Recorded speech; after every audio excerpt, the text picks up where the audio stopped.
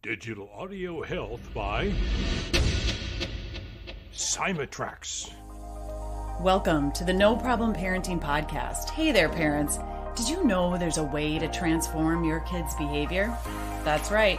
I'm a parenting coach and strategist, and we're going to seek first to understand why your kids are behaving the way they are, so we can really go deeper with your own behaviors and what is happening in your relationship with your kiddos from the inside out, to take the actions and steps necessary to problem solve and transform your parenting so that you can become the confident leader your kids crave you to be. I promise you there is a solution for your parenting problems. Hey there, I'm Jackie Finneman, and after 30 years and more than 50,000 hours of working with countless kids and families, ranging from the severe behaviors that required out-of-home placement to the, she just doesn't listen to me anymore behaviors, there is a solution. When you, the parent, feel confident, when you don't feel the need to rescue your kids, and you aren't losing your cool and yelling all the time, your kids' behavior improves and your kids trust you.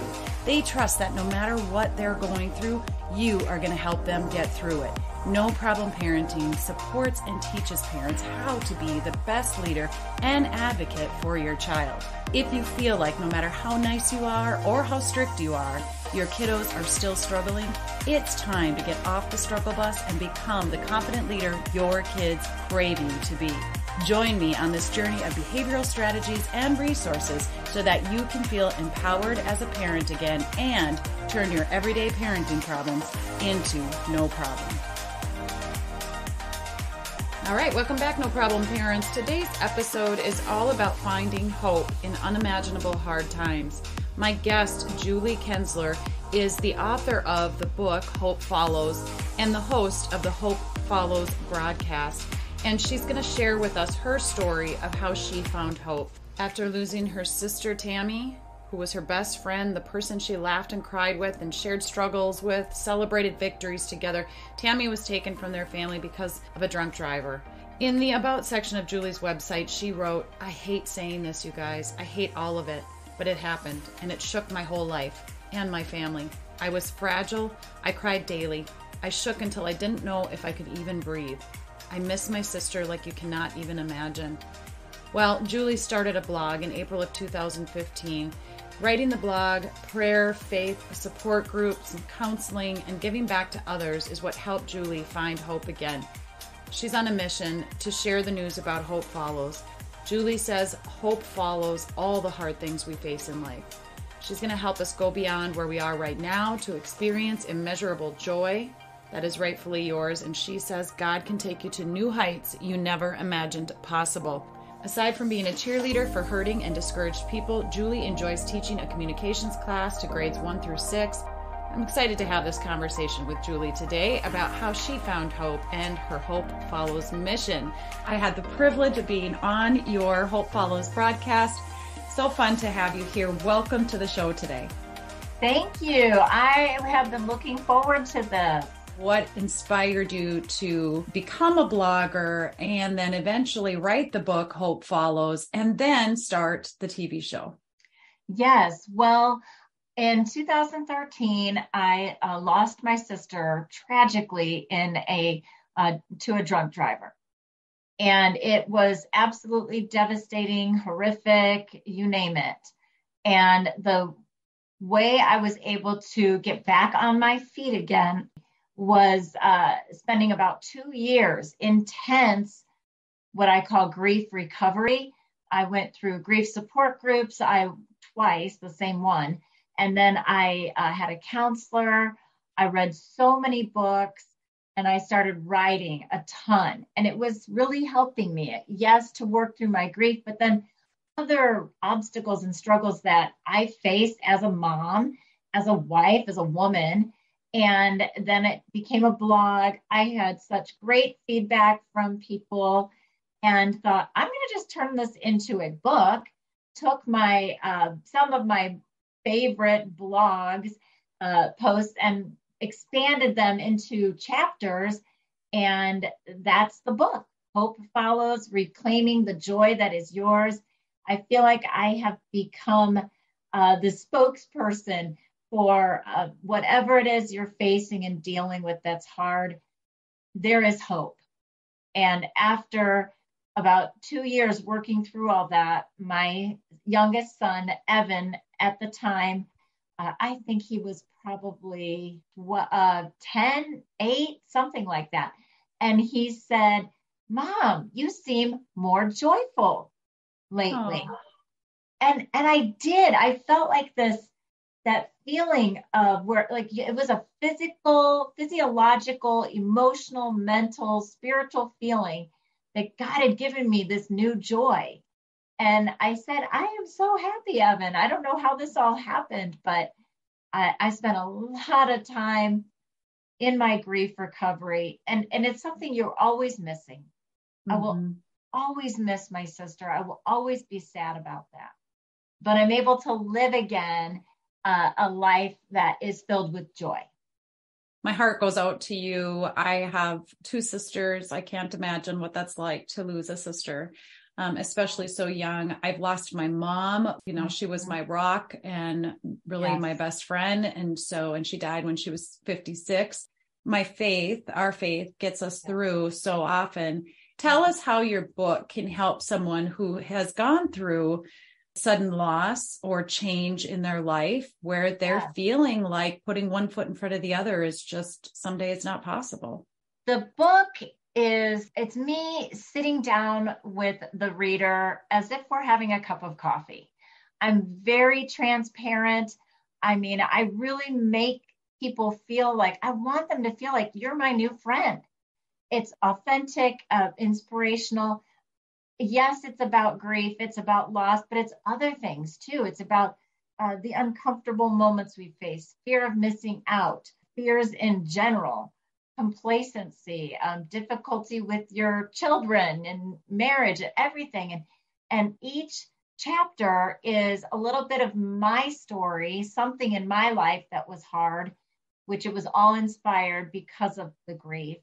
And then adding in some humor and practicality to help the reader see, wow, I can see hope in that difficult time too. My dad said a few years after my mom had passed, we were having just a really sad moment. I mean, we were both we could feel our grief and missing her, thinking about memories. And then I don't remember what happened exactly, but my dad, it must some kind of a joke or something tickled our funny bone. And we both started laughing through the tears and everything else. And I said, oh, Dad, how can we be laughing at such a tough time? And he said, Jackie, without a sense of humor, tough, in quotes, is hard to live. So I do love that you add some humor and some laughter and some lighthearted moments in there, because it is true that sometimes it's hard to think, how can we laugh or how can we be joyful or happy at a time like this?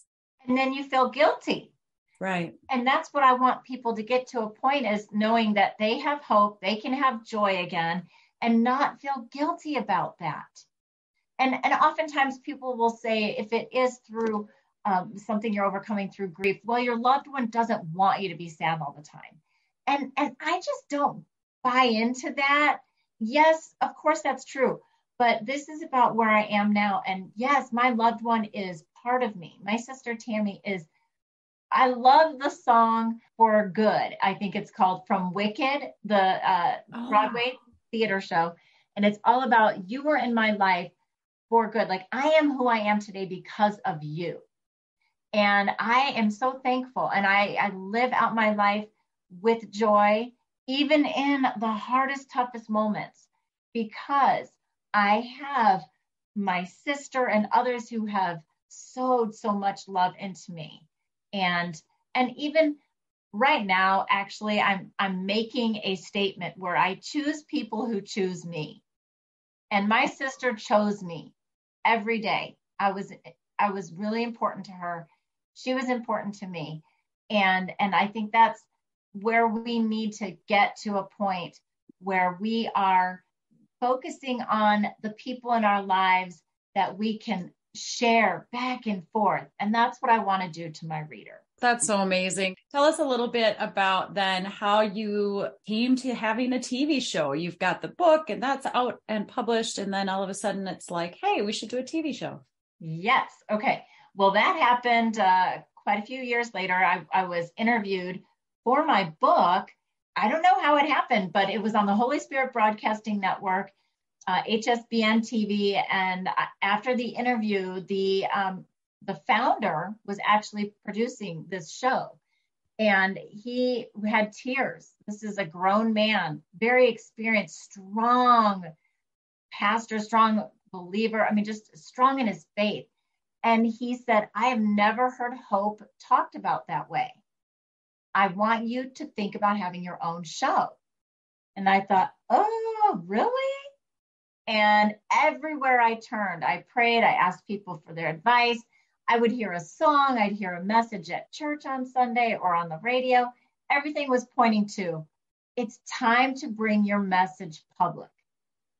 And so now Hope Follows, the broadcast show, which is on Roku, Amazon, Fire, Apple TV, I mean, you name it, YouTube, Facebook, everything. It's all about me bringing a guest on who has faced a very challenging moment in their life. And we have all the topics you can imagine. And then how they got through it. What is the hope that follows that struggle? It is so cool. It is such a great idea. There is hope after tremendous pain and struggle. We can get through it. You know, people always say, oh, you'll get through it. God doesn't give you more than you can handle. I'm not sure about that. I just recently did a solo show about who's in your boat. And when really, Jackie, when we have the right people in our boat with us and the right resources, God is giving us that boat filled with those people and those things. And yes, we can get through it. It feels like you're sinking, right? But I love the stories people share. These are women who have had miscarriages, multiple, couldn't have a child, then they did. We talk about marriage, divorce, loss of a child, addiction, depression. I mean, everything, all the struggles, job loss. And prayer has gotten you through. So for people that don't know you, let's talk a little bit about how, you know, you say that how important prayer is for you in your life. And, you know, some people are better at praying than others. I know for myself, I grew up with, we had certain prayers that you read or you prayed during certain times or for certain things. But some people just have a way of being able to just pray and have like almost like a conversation with God. So can you talk a little bit about how prayer is important in your life and maybe how you began that journey of praying as a mom? Yes, for sure. Well, prayer in my life was, it's a conversation to me. And I know I have dear close friends and they're even afraid to pray in public. And there is that fear. But for me, it just always has been part of a mealtime. And so mealtime prayer, okay, that was simple. But then to go beyond that is just part of my walk in my journey as a Christian and growing in my faith, getting to know God more and wanting to just have that conversation. So I could be praying in the car. I mean, whatever it is, it's not perfect. It's just telling him how much I love him, my God, how much I love you. And here are things I am asking you for.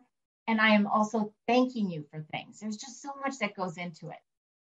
But my journey as a praying parent started with Moms in Prayer group. And that was, oh, wow, back when my kids, the ages of my kids now are 19, 22, 25, and 27, almost 28, actually. And I have one that's married. It started off with this group, and it was at our school, the kids' school. Every Friday, we would sit down, moms in this little room that we had, and we were on the couch, on the floor, in a chair, and we were praying over the needs of the children at the school. It's a Christian school, and they had these boxes in their classrooms, and it was just precious. Some of them were simple, that I do well on a test. I pray for me and unmentionable, and that's something that they don't want to share. Some were deeper. Pray for my grandparent who is struggling with addiction or struggling with cancer. And so praying for those needs, but then each of us moms would pray for each of our children. And then a mom would start to pray for your child. And it just became such a powerful time and something I needed more and more. Well, as my children grew out of that school and onto other schools, then I just had to go ahead and continue praying for them and really be diligent. And I have the greatest books to help guide us mothers in prayer and fathers. Stormy O. Martian, and I hope I say her name correctly, but The Power of a Praying Parent is the best book, in my opinion, besides the Bible itself, of finding great places, great topics on what to pray over our children. And Stormy shares scripture to pray over them. And many times when I didn't know how to pray for a problem with my child, I would just open up this book and I would look at, let's see, receiving a sound mind. Yes, my child is struggling in this area. Their desire to learn, they're really struggling. I need them to want to learn. Then as they grew up, she has the book, The Power of a Praying Parent for Your Adult Children. And her prayer books are for marriages and all kinds of different types of varieties of our lives. Stormy, Stormie, Omartian, and it's Omartian. The Power of a Praying Parent is the original. And she has it also for your adult children. She has it for the Power of a Praying Wife, Power of a Praying Husband. Okay. And so getting back to your book, Hope Follows, can you describe what the reader's going to learn in your book? Yes. So I have different struggles or different challenges. And it's funny. I mean, I could just be in the grocery store and then God will just give me this story. And it's really clever. It's a clever way. Oh, remember when this happened?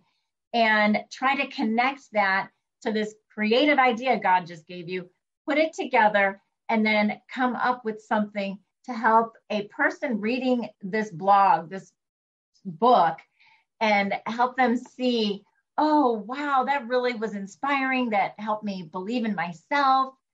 At the end of each chapter, I have Hope Follows and what the chapter was about. Hope follows serving others. Hope follows forgotten passions. Hope follows loneliness. And then I have a big idea at the end of each chapter, which gives the reader something practical to do, giving to others in our community. Let's see, taking fruit and cookies to the local fire station and police station. Oh, that's such a great idea. Yeah, and because I want it to be about when we give to others, when we do things for others, it's hard to have a heart that's uneasy, a heart that's depressed, a mind that is anxious. It helps us a little bit. From my own experience, I think reflecting on my mom, and she married my father who had 2 daughters.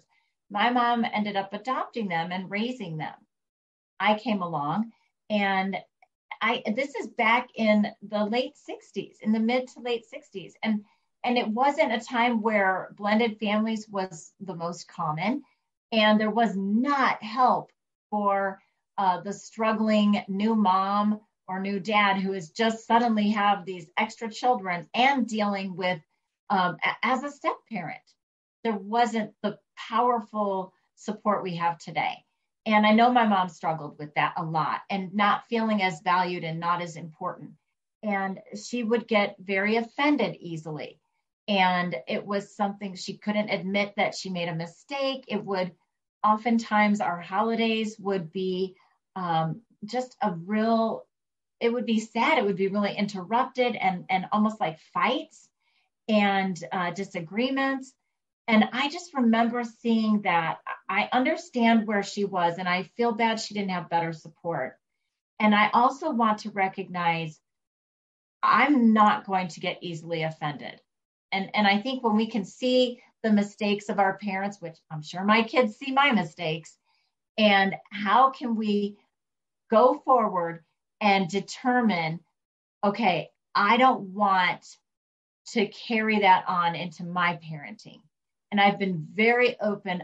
Whenever I make a mistake, I will admit it today, and especially when they were kids, teaching them about forgiveness, apologies, and say sorry. And I don't want my kids to say, oh, it's okay, Mom. Mm-hmm. And I'm sure you agree with that. No, just accept my apology and forgive me, because it wasn't okay that I hurt your feelings, or that I did that or didn't do that.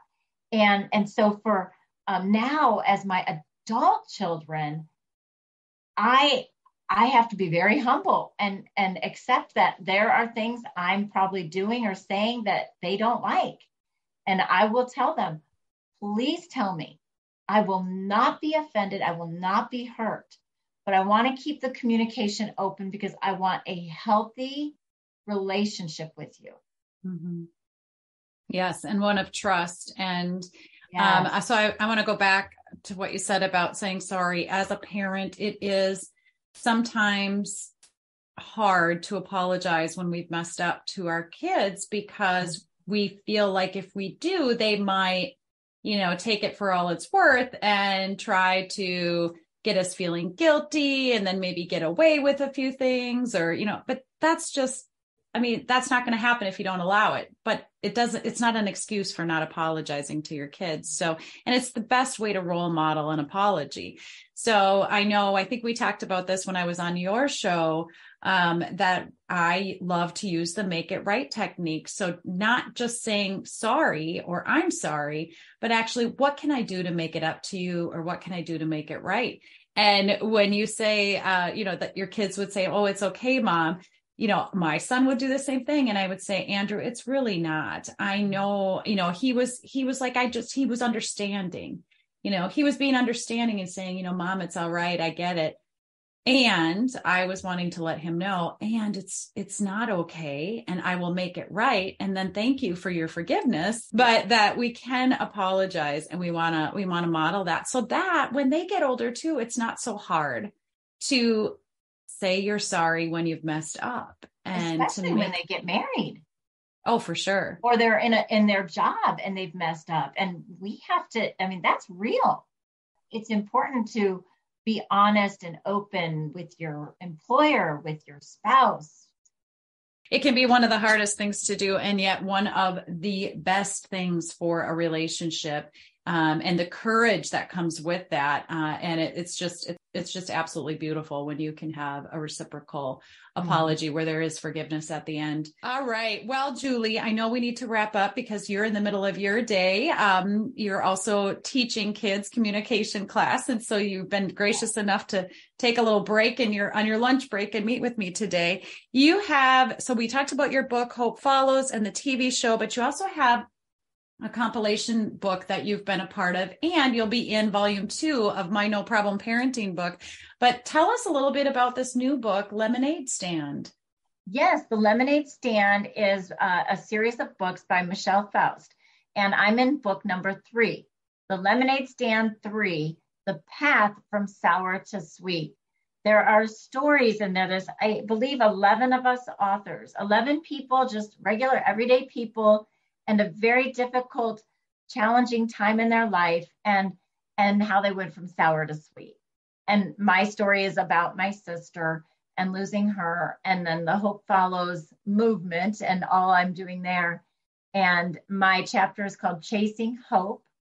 There are other stories in there that I just treasure so close to my heart, because I got to know all these authors over a year. And there's just such a variety of stories and difficult times people face. And I love how Michelle, the author, brings people to share their story, just like I do with Hope Follows show. And it's a beautiful way for them to continue healing. It's a place for them to share their story. but a great connecting tool to others who need that encouragement. There needs to be a bright light in our dark days, and you definitely are that, Julie. You are one of those people. I'm so grateful to have been connected with you, to have been on your show, and to have you on mine now. And I just encourage parents to go follow you, to check you out, check out your show, hopefollows.com. That's where you can find all the information, links to Instagram and Facebook, and all of that will be in the show notes of today's episode. Parents, if you're looking for hope in your dark days, I just highly encourage you to reach out to Julie. So thank you so much for being with me today, Julie. Thank you, Jackie. I just enjoy talking with you and could do this for hours with you. All right, parents, that's it for today. Make sure you head over to the website, noproblemparents.com. Sign up to get our emails. We're going to be giving away tips, tools, techniques, and resources, updates on podcast episodes, roundtable events, and more. Check out noproblemparents.com. For now, hugs and high fives. You got this.